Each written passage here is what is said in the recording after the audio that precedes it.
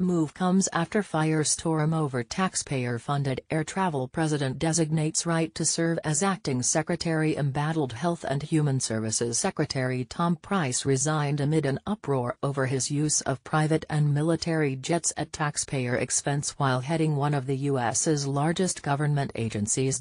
Price, 62, quit after it was revealed by Politico that he took more than 24 private flights at taxpayer expense as well as trips to Europe, Africa and Asia on military aircraft, at a total cost of more than $1 million. The HHS Department's Office of Inspector General launched an investigation, as did Congress.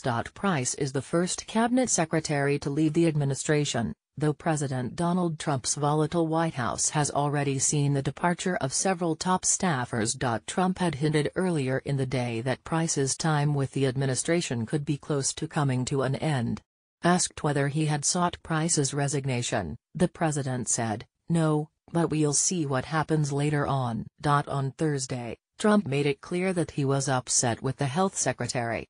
"I am not happy with him," he said. Mulvaney memo after Price's resignation on Friday, White House Budget Director Mick Mulvaney issued a memo ordering government agencies to seek approval from Chief of Staff John Kelly before most travel on government-owned or chartered planes. "Just because something is legal doesn't make it right," Mulvaney said. Accordingly, with few exceptions, the commercial air system used by millions of Americans every day is appropriate, even for very senior officials.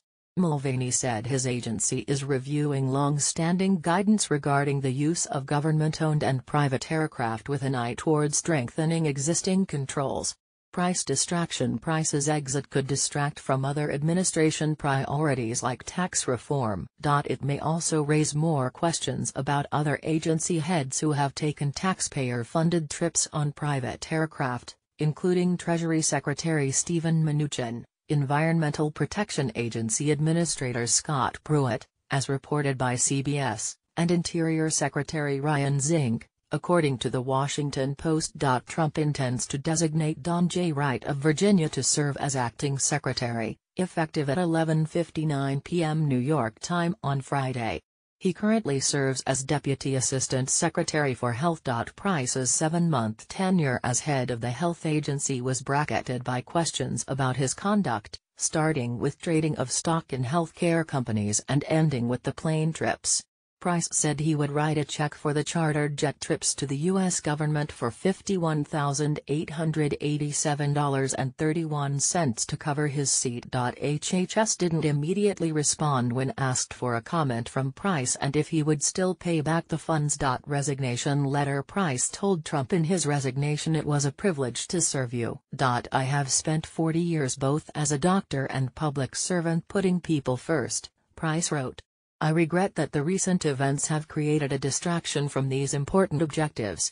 Price's acting replacement Wright also serves as acting assistant secretary for health, overseeing the department's health policy recommendations, a position he has served in since February.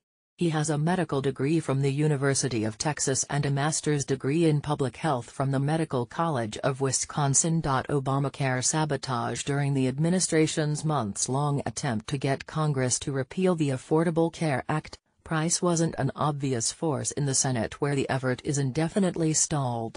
He did, however, let the law wither under his administrative tenure.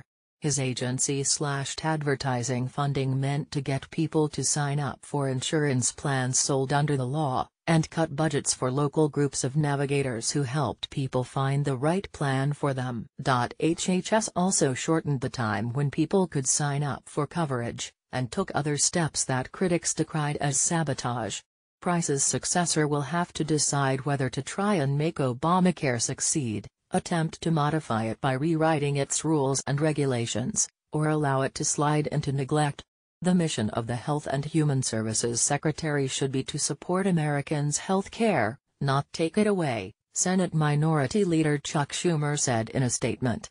The next HHS Secretary must follow the law when it comes to the Affordable Care Act instead of trying to sabotage it. One obvious candidate to succeed Price is Seema Verma, who leads the Centers for Medicare and Medicaid Services and is directly responsible for managing much of the Affordable Care Act. Another is Scott Gottlieb, the Food and Drug Administration Commissioner, who has implemented several programs on drug prices and modernizing the agency. Verma is seen as close to the White House. She worked with Vice President Mike Pence to implement the then governor's Healthy Indiana plan, and has regularly